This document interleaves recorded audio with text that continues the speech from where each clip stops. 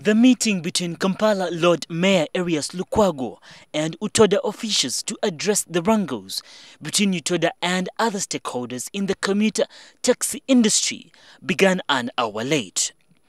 As the body running the taxi business in the city, which is one of the core revenue sources for the city authority, the mayor asked the officials to explain UTODA's status. Are you a limited liability company? Limited by guarantee, limited by shares, or public limited liability company?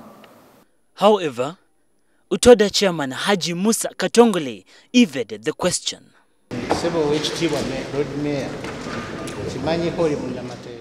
Lord Mayor, it's Ramadan and I don't want to say anything controversial.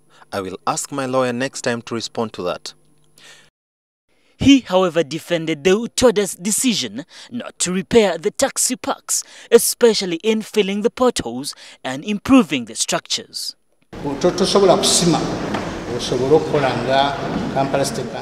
You cannot dig and fix these things the same way KCC will do them.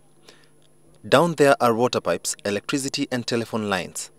The UTODA lawyers did not attend and the officials here failed to produce the memorandum and articles of association, annual returns filled with the registrar of companies and the structure of taxi fares, prompting the mayor to call off the meeting. We didn't have this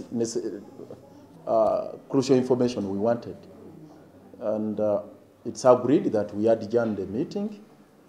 I wouldn't wish to say that it has totally flopped. The meeting was postponed to the 16th of August, where other issues like trade order and licenses will be tackled. UTODA, NTV, Tonight.